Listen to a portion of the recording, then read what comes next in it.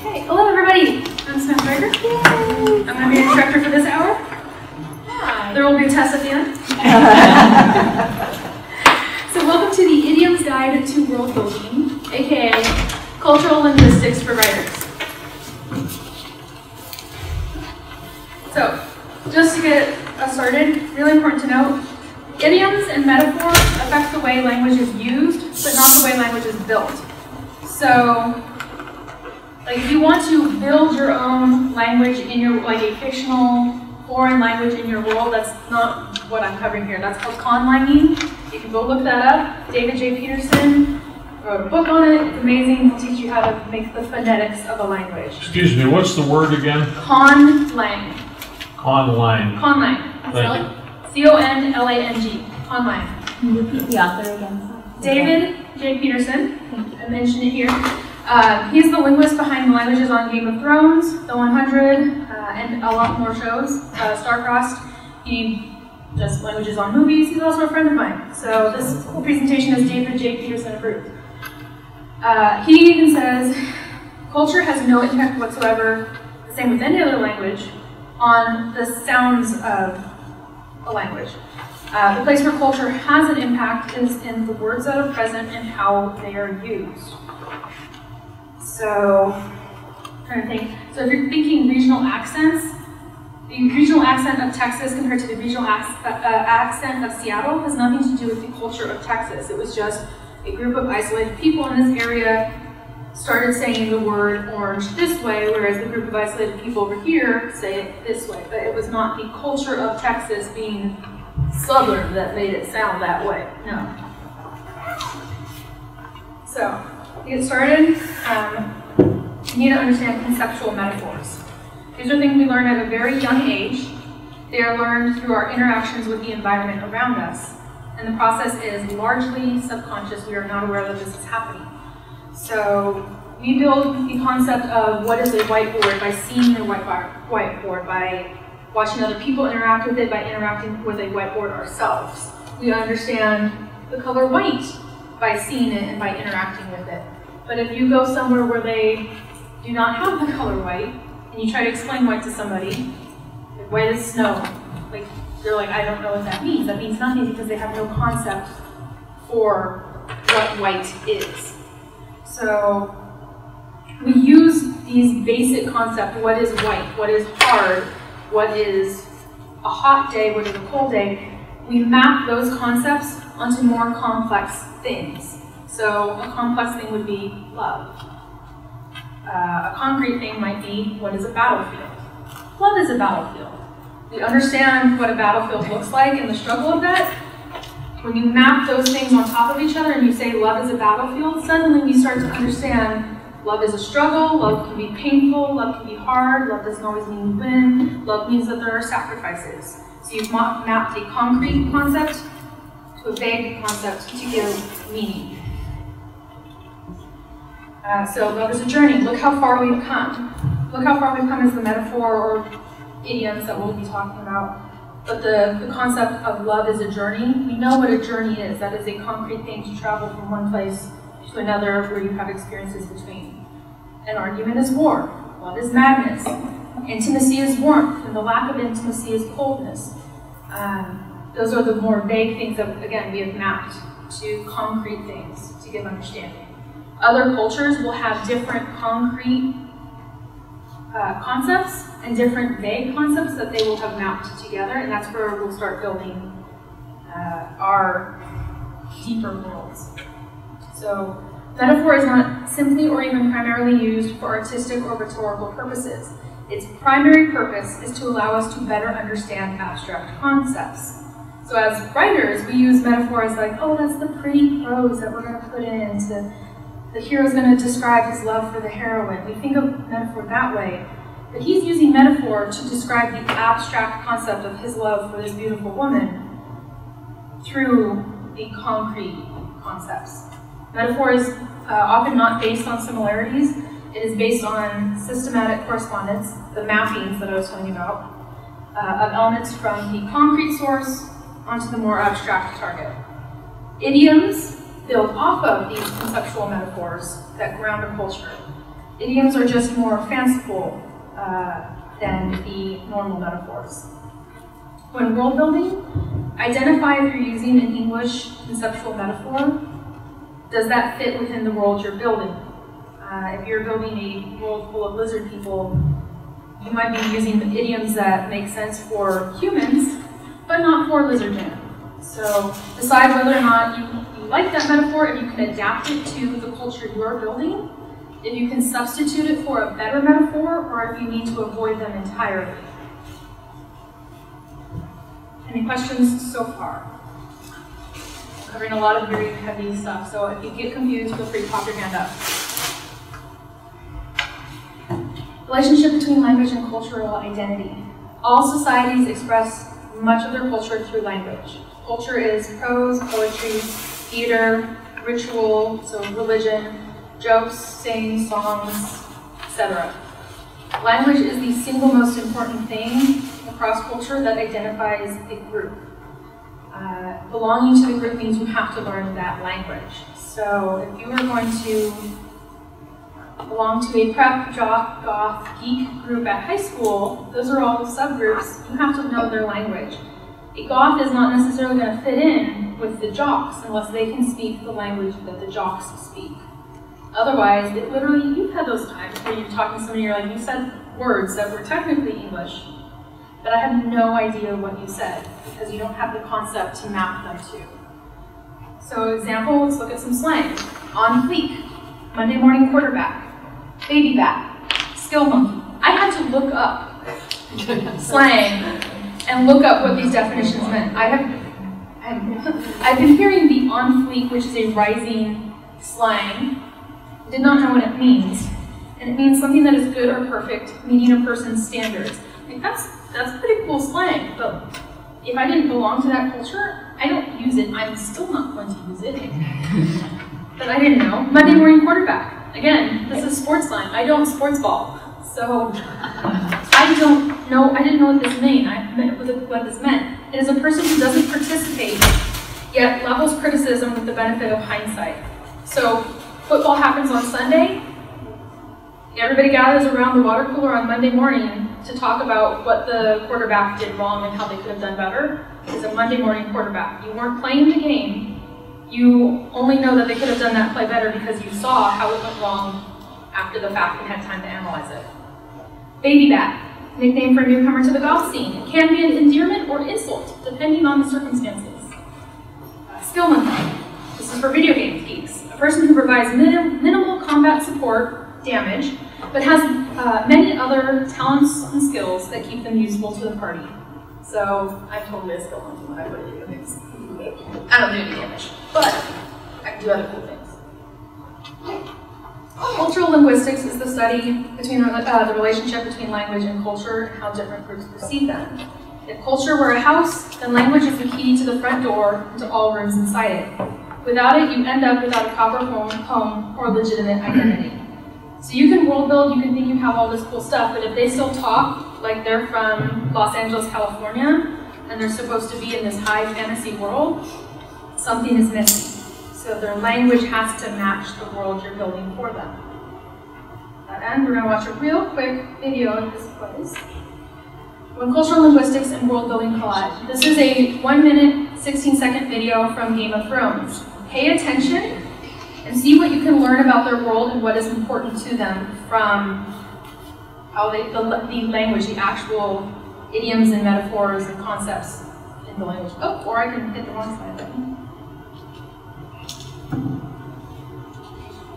Okay, so there's no sound. So the stallion who melts the world has no need for a throne.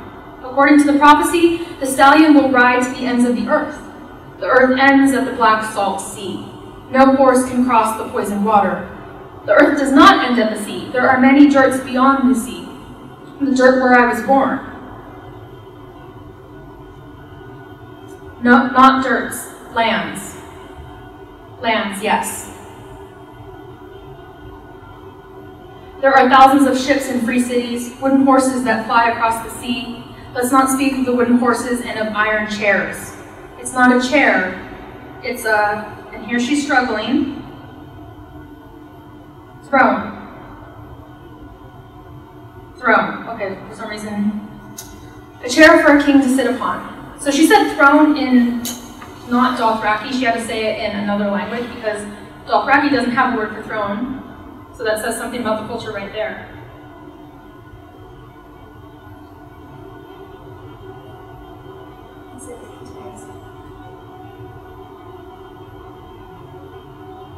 A king does not need a chair to sit upon. He needs only a horse. And then there's Kissy Face. Also, in the when she asked a translator how to say thank you. You remember that scene? Mm-hmm. The translator says there is no word in the Dothraki language for gratitude. Yeah. So you can start seeing how it doesn't mean that they are not grateful.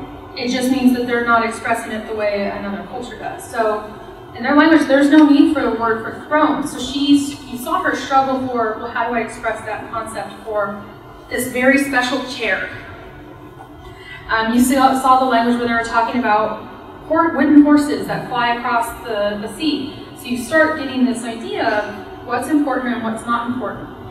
You see them when they're talking about their land is called dirts. They're dirts, whereas the other places aren't dirts, they're their land. That's a distinction. You have clearly, everything is land, everything is dirt, but they have given it different meaning. Here are some of their common, some sayings. I'm not going to try to pronounce them in Dothraki because again, I'm not here for the phonetics, but the translation, ride well, is a common farewell. I ride to eating, which means I'm about to go eat. I ride from eating, I just ate. I ride well today, I feel well. Do you ride well today? How are you doing? My favorite, and I think it's Frederick, I'm just butchering it, I'm sorry David, he's somewhere, he's feeling the pain. Is an insult that you can call somebody who is an overly talkative person, and it literally means like the sound of a horse's hooves. And speaking for all the Fredericks of the world. Right? So you can sort of start seeing, it seems like horses are an important part of this culture. If this is how they're saying, yeah, I'm not feeling too well today, I'm not riding well. And they're not actually talking about literally riding a horse, they're just saying, I'm not riding well today, I'm not feeling well. Horses are important.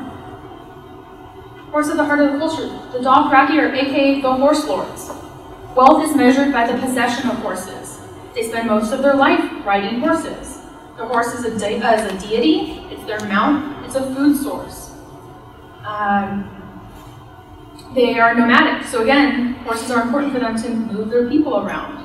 Many cultural taboos are directly associated with the horse. Fear of salt water that horses will not drink. The horse is not going to drink that water, then I should not drink that water, because that water, the horse is telling me, is bad water. Also, horses cannot cross the sea, so then I should not cross the sea. Contempt of cities. If you're a civilization built around horse culture and tiny cities with narrow streets, like that's not conducive to having a big herd of horses trampling through. You don't want to live in there. You can't be free to ride your horse. You are trapped in a city. People who are unable to ride are looked down on because riding capacity or capability is associated with social prestige.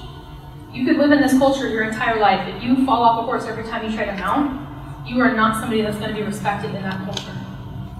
And upon death, they slaughter the horse and sacrifice it with because you don't want to go into the afterlife without your horse. You need your mount with you still. So you see, what's most important to their culture directly affects their language and how they're going to talk to each other. Idioms is a phrase with an established meaning that is not deducible from the individual words. It's raining cats and dogs. If you say that to somebody who has never heard it before, never had it explained, they're literally going to go, where? There is a video that was making the rounds on social media, and it is an adult man trying to teach a toddler boy how to play t-ball. And you can see him going, okay, now keep your eye on the ball, and you see the little boy has his bat, and he's looking at the ball on the tee, and suddenly he drops the bat and walks forward and puts his eye to the ball. And the adult man just is like, oh no, and then goes and hugs him. He's like, you're too precious for this world. How could you not understand what I meant? He did. He took it literally, eye on the ball. He didn't have the concept that eye on the ball just means just make sure you're looking. at the ball. There's a lot within our world. There are a lot of idioms and metaphors to do with tigers, because tigers represent power. So have a tiger by the tail. If you have a tiger by the tail, what's at the other end of the tail? The business end. If you have a tiger by the tail, that business end is going to whip around and you're going to be in pain. There's also the Chinese proverb, he who rides a tiger is afraid to dismount. If you know what a tiger is, you know it's a predator, then you can understand that Chinese proverb fairly easily.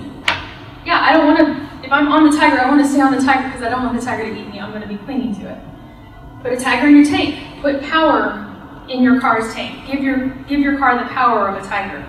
A tiger economy, which I did not know this one, had to look up, a dynamic economy in a small country. Again, something that is powerful. They're imbuing other concepts with the concept of a powerful tiger. Eye of the Tiger, we all know that song. To have the eye of the tiger, to have power within you. And this would be like the antonym of idioms. A paper tiger is something that is trying to present itself as a threat and is no threat. Who's going to be afraid of a paper tiger? Like a little origami tiger? No. That's no threat at all. So now here's when we're going to start putting this to use. So make sure you have paper pens out. We're going to pick what is important to your culture that you're building. So horses, trees, money, and something that is symbolically important to your world.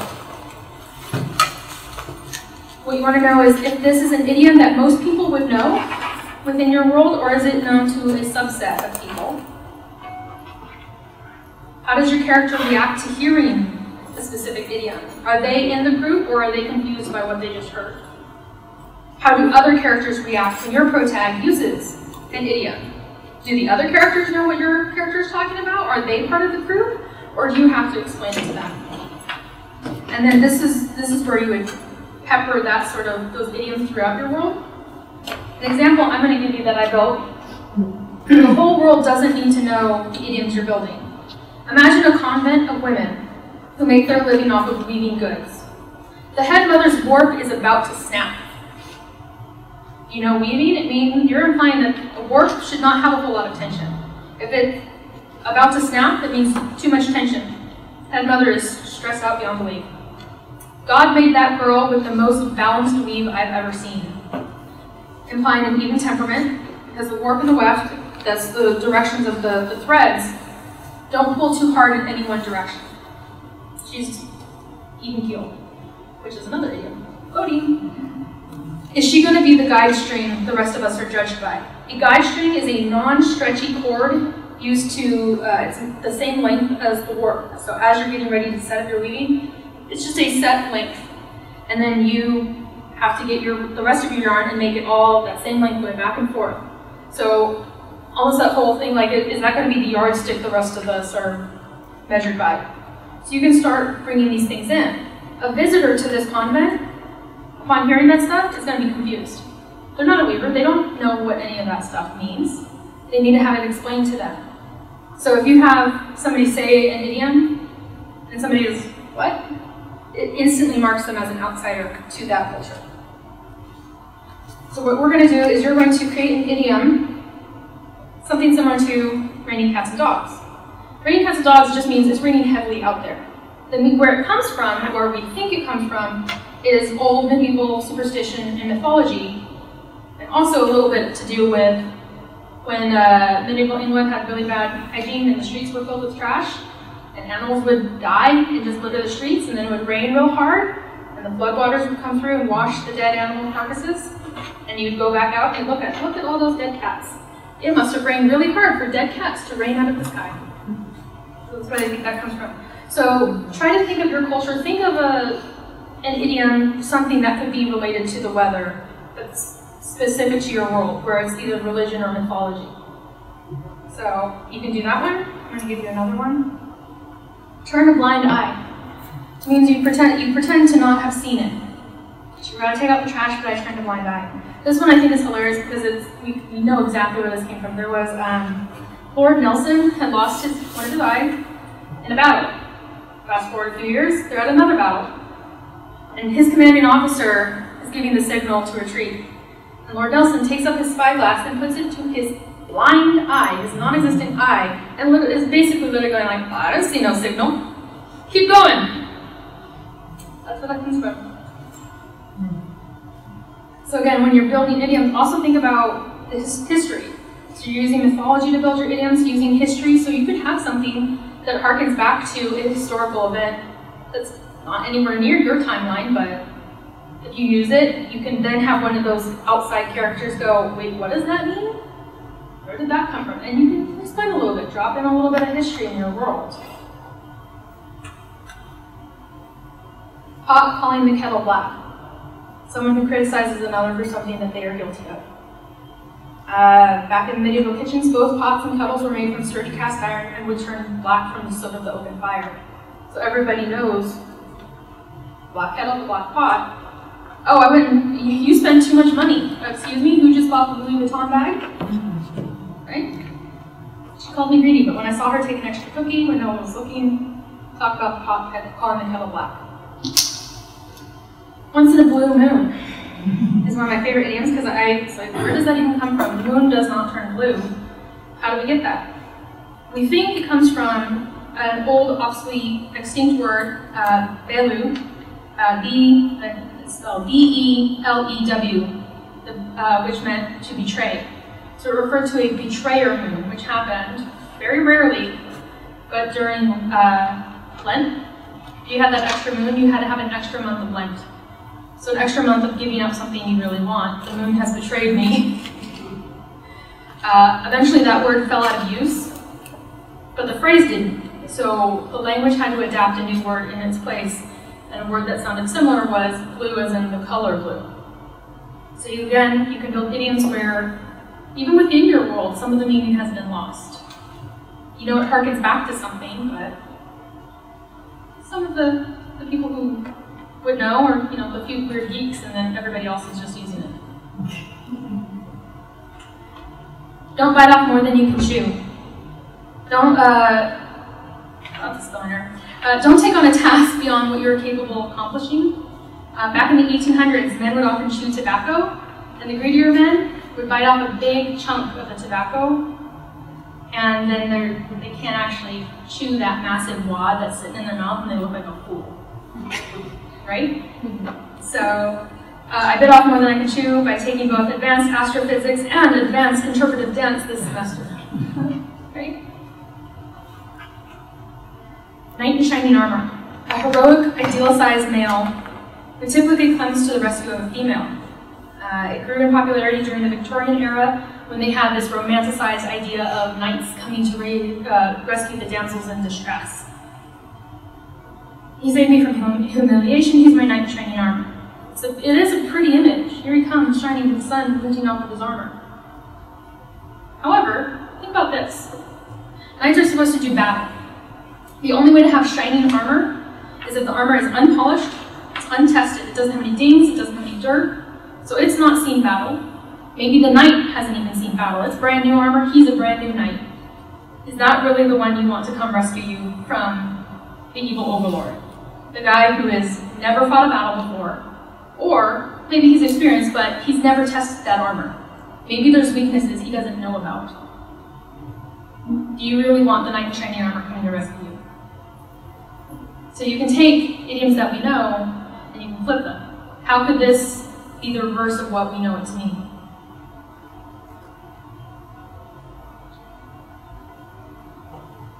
So here are some interesting idioms from around the world. Take ears to the field, take eyes to the farm. Basically it means don't pay any attention to what is going on. Something bad is going on out there, but just go do your work. Keep your head down. One afternoon in your next reincarnation. Oh yeah, you're gonna totally be a rock star one afternoon in your next reincarnation. It's never gonna happen. Move on. Even monkeys fall from trees. Monkeys are skilled at being up in the tree. Even they fall down. Even the most skilled of us makes mistakes. There are even bugs that eat knotweed. A roundabout way of saying there's no accounting for taste. Japanese knotweed is one of the most enforced invasive species. It's a horrible plant. there are even bugs out there that will eat it, that enjoy it, that it has value to them. Sold him for an onion peel. Basically, you threw away a good relationship. Cut from a tree. Used when speaking about somebody from without a family. So, like used from an orphan. They don't have a family tree anymore. They were cut from the family tree. The eye doesn't go higher than the brow.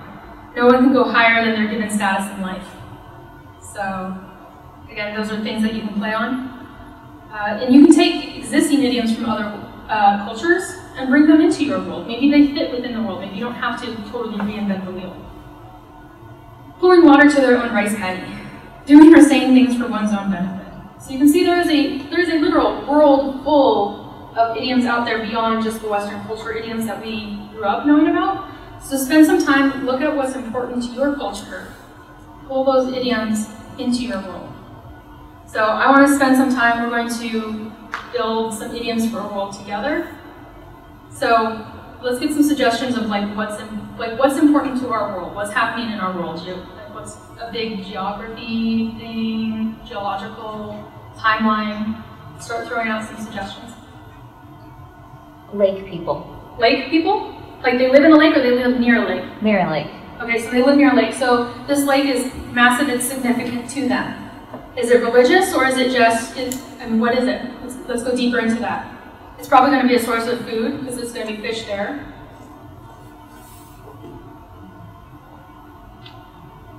Why is this lake significant to them?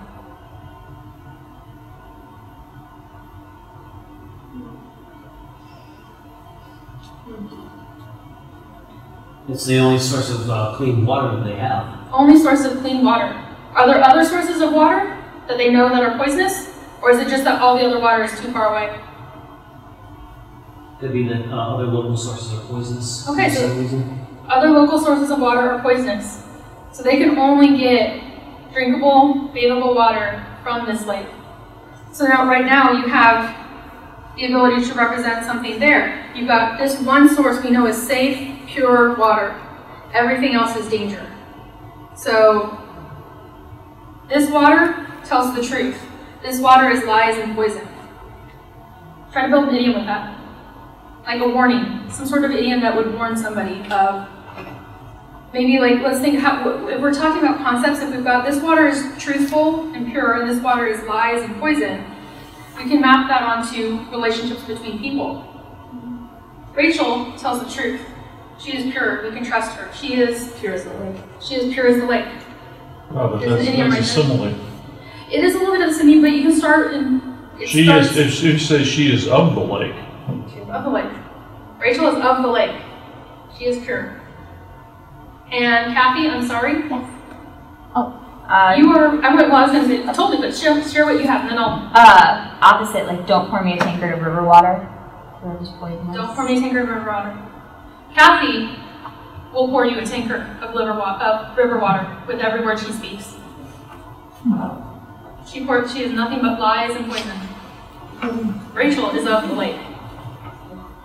And right away, you start getting, the sense of the lake is important, the lake is good, the river is bad, the river cannot be trusted. And you have people coming in maybe from outside who don't know what that means. They don't know that they can't trust people who, when they speak, sound like the way the river flows. Maybe the river could be where you bring bad things, like that's where you go to the bathroom, or that's where you go to get rid of your trash. Yeah. So it kind of takes on that other dimension. Yeah, there could be another aspect to it. Yeah, there could be, they intentionally dump the bodies there. It's already poisoned, it's already bad, these are unwanted things we're getting rid of. And there could be an interesting conflict with a culture, a distant culture, that uses that river for travel and commerce. And they suddenly arrive to find the lake people. Yeah. How can they be trusted if they're the river? Yeah. So let's think what else? What else is going on in this culture? What other things could we want to express? Let's look back at some of the... Don't bite off more than you chew. So this is a Western idiom that we all know. Don't bite off more than you chew. Don't take on a task that is beyond what you are capable of accomplishing. What sort of similar idiom could our lake people have to express that concept of don't take on a task beyond what you can do?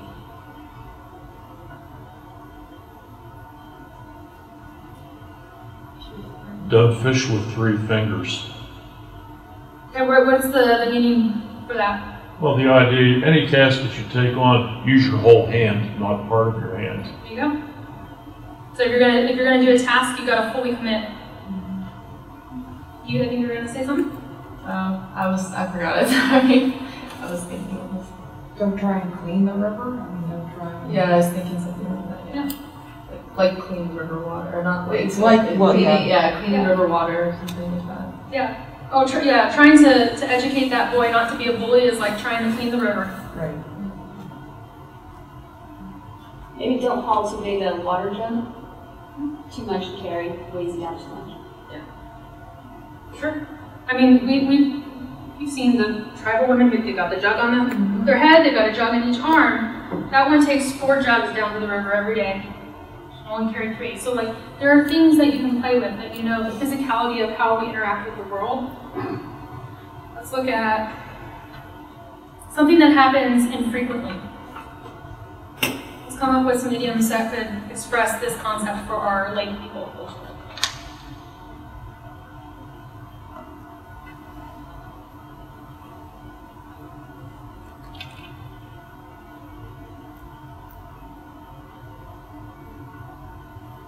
We know the lake is important to them, we know the river is poison.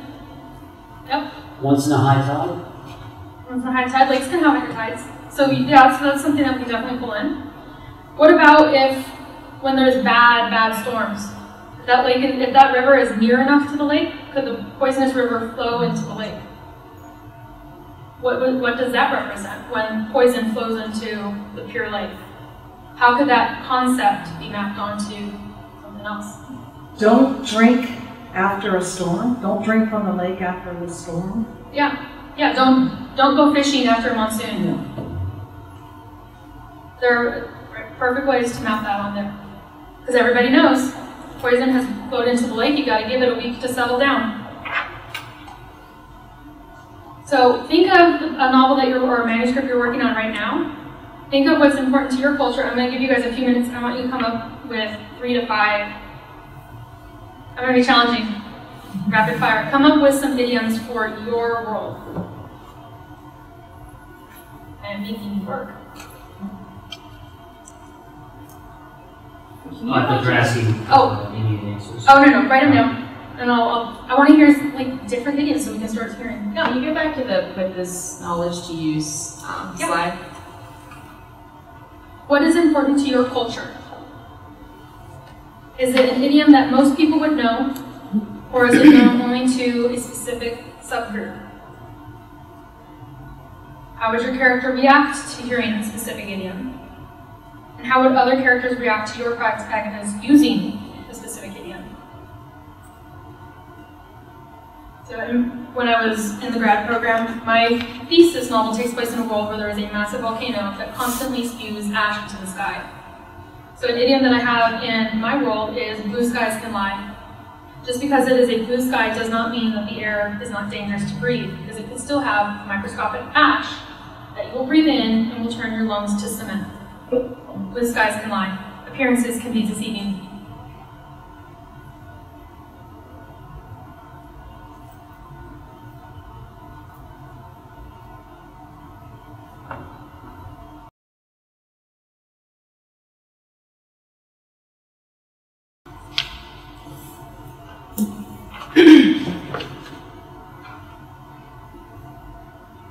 Okay, who wants to volunteer something that they came up with? So in my world, there's like 2 different kinds of magic. There's a destructive and a creative magic, but people who have destructive magic aren't allowed to practice their kind of magic. So I came up with like someone who can't be trusted. I said using this sentence, Jeff starts fires and moves earth. So like that would be a power that. Yeah. So one that it's playing on, that's the destructive power, but it's also playing on he's a troublemaker. Right. And the cultural perception of that. Yeah, instantly everybody in that world knows he's a troublemaker. It doesn't even have to be somebody who can use that magic. Oh yeah, he's a fire starter. Next. Kathy? I've got a trickster god among the pantheon that's worshipped pretty much across this world. make harness bless your endeavors. So basically, I hope you fail. That's hope awesome. something goes wrong. Yeah, that's awesome. Everybody, again, instantly would know. Because within that world, you've mapped that concept of the trickster god, the one who causes problems, onto this idea of, yeah, we're giving you a blessing from somebody you don't want. Mike, any here? I've got a couple here. Yeah. The river, it's a common saying amongst necromancers in Pittsburgh.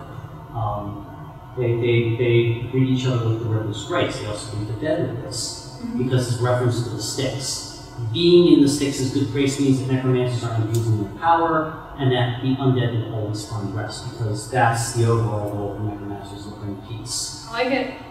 I think those are good. Let's share some more. In my world, there are class divisions of people. Highborn have 6 digits on each hand. Lowborn have 5. You refer to something as a 5-fingered effort. Possibly meaning it's doomed to failure, or it's second rate, or you simply have to work harder to achieve. I like that. Now here's a question for you. In your world, if somebody is highborn, 6 fingers, what happens if they make a major misstep in their world? Is there a culture of cutting off one of their fingers, reducing them to a 5-fingered person? That, I hadn't considered that possibility, but that's an interesting insight. Also in this world, there is I suppose in our measurement, probably 100 square miles of water that varies between 6 inches and 2 feet. And shifts with it's the tidelands. And in the tidelands are small creatures that nip and drink your blood puppies. So at his ankles like blood puppies. Like it. Or carrying water to the tidelands, meaning a senseless or useless effort. I like it. I think those are good. And while you're talking, just thinking of another one for the 6-finger thing. Yes. What if there's an accident and somebody loses a finger or 2? Does that change the way people perceive them? Because now you've got 5 fingers like the lowborns on that hand. One of my characters has lost a finger on the outside, one of the extra digits, and he has a prosthetic that still identifies him. But there's still going to be idioms or metaphors attached to that concept of wearing a prosthetic. And on the lowborns, do they go about making prosthetics so that they can try to pass? Or is there laws against that? The lowborns don't have that kind of technology. Okay. They're not as bright. Well, I mean, but would it even be as simple as they went and got a stick about the size of a finger and wrapped it to their hand so that they can try to pretend among their friends that they've got that 6 digit, that they're trying to pretend to be highborn? Or even a glove. Or a glove. Little kids who would tie that stick and pretend to be a highborn child. And then one of the snubs is a lock that requires using all 6 digits to push things into sequence. Yeah. That if you have 5 digits, you can't work it. Yeah. So, but there's gonna be an idiom. There's gonna be some saying about a 5-fingered person trying to press that lock, even if it's just something to do with how that's that's a stupid, that's impossible. Like they're attempting to do something that is they're worthless. They're worth below that.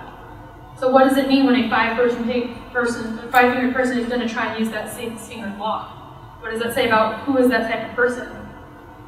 You've got 2 concepts there that you can then map onto each other for a saying that would have pretty potent meaning. Anybody else? Let's get some more. I actually struggled with mine. Okay. Mostly because they have a contemporary setting. Okay. And the values that this subculture has is more for abstract concepts, like freedom from oppression. And I couldn't really come up with something that was not already in use. Okay. Because it's more contemporary. But okay, so we're talking about our world, but slightly different? Yes. Okay, so what makes their world different from our world? Monsters in modern context. Give me a specific monster. It's all monsters. All monsters. So there are werewolves? Werewolves, vampires, Chinese bloodsuckers, African gods. So Okay. everything. Okay, so It's very right inclusive. away for dealing with oppression, Uh-huh. Chinese bloodsucker. Who are the oppressors in this world? Humans. Humans are like Chinese bloodsuckers. Well, I mean, that's like a literal. That's a very literal, but so take that concept of humans to these people are like Chinese bloodsuckers. How would you? Because we know from the group themselves, like, because if I'm trying to think from their perspective, like, if that's an identifying member that is not necessarily viewed as like a negative thing, like, I don't know if I This is would. what we're doing with the subcultures. So think back to when we were talking about jocks and preps and goths. They're still part of our modern world, but they have developed a language that marks them as other, on fleek, just to mean, girl, your eyebrows are on fleek. It's just one simple word, one little tiny phrase that means something different to them, that marks them as being different from the other. So you're saying maybe go back to a historical reference point and then bring it You back could to the back. You could even, yeah. I mean, every group has their different culture. I'm a knitter. I knit. Knitters and crocheters, we've got our own language. If I said, oh yeah, I was working on a project, but I had a frog in. Any, like, do you know what that means? I had a frog in my project. You had to tie something off temporarily. I had to rip it out. I completely pulled out all the yarn. I pulled out all the stitches. I went back to it just being a ball of yarn. I frogged it. As opposed to, well, I just had to tink a couple rows. Knit, spelled backwards, is tink. I had to unknit a few rows. I had to tink. So I could talk to somebody else who knits, maybe even if they knit and crochet, they would know some of these terms. And I can use these terms. Rich could ask me, oh, how, you know, I know you were pretty bummed since you frogged that project. Yeah, but I got a new whip in progress. I got a new whip going for the DH. I got a new work in progress for the darling husband that I don't actually have. But so there's language that me living in this modern world, I've got my own subcultures. As a knitter, as a video gamer, I've got language that marks me as different from somebody who does not belong to those groups. What marks your group of people different? What marks them as other? What to them marks me as a human as other? Okay. So What is the, yeah, what are more historical? more historical? What are the derogatory terms? What are they going to compare me to? Well, yeah, the Chinese bloodsucker. Something that is leeching away valuable resources from what your world needs. I'm just there and I'm taking, and I'm hurting you. I'm not getting anything back. I'm a parasite. Right. What phrases? Are your people bound to, like, you're not allowed to go out in daylight because we don't want to see monsters. Sure. So then the day means one thing to your world that it doesn't mean to mine. Right. And night means different. Night is going to be scary for me if that's when the monsters come out. Right. Whereas night, for you guys, It's like legit. just like the day, that's the time to be. It's the sun that you have to fear. It's when the light comes out that you need to be afraid. So start playing around with those ideas. Like, they do view the world differently, even in a contemporary setting. Sure. Jocks and goths view the world differently. Same high school. Different languages. Any other questions?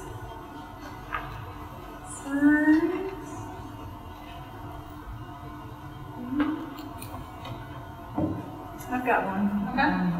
My land is desert, mountain, lots of sand, lots of rock. And so you want shade because it's very hot. So if they say shade to you, it's a nice greeting, meaning that when you find shelter. And if they say he's undeserving of shade, he doesn't deserve to be in the same place. Yeah. Or if you say he speaks like the sand, it shifts, it changes, so they don't trust what he says. I like that. Those are good ones. And also think about water's going to be valuable. So something like that. Off of it. That person sells empty water jugs. Like you can't tell if it's made of clay, if it's fire baked. It's a water jug. It's got its cork in it. You think there's water in it. And he's selling empty water jugs to everybody. Is that somebody you can trust? What does that mean? What symbology?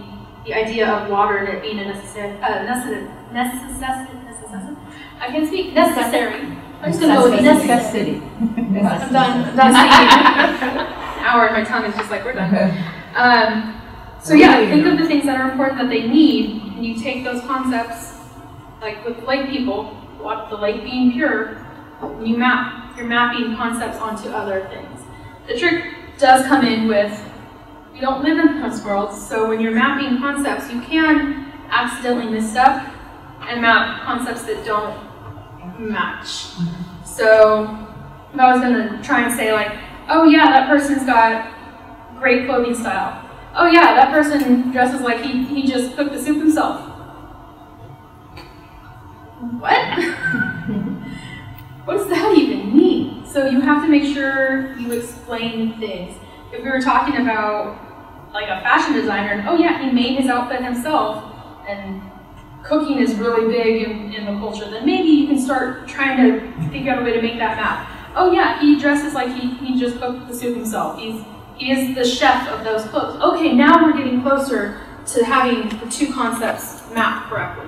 But otherwise, you're just throwing words out there and saying like, oh yeah, this has meaning. Yeah, he dresses like he cooks his own soup. There's nothing there. The readers are going to feel it and go, that doesn't make any sense. What?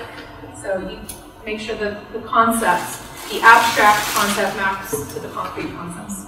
So I think that wraps us up, unless there's any one last question. Can I take one more? Kathy? Not really a question, but I recently read a Australian YA book, and it used the idiom lollipop lady. Anybody guess what it means? Did this answer that? I don't know. Crossing guard. Crossing guard. So, Yeah. See, my first thought was pedophile. bang bang. Yeah. They're also in the design. Can you want a lollipop? I was like, oh, that's different. All right. Well, thank you for coming.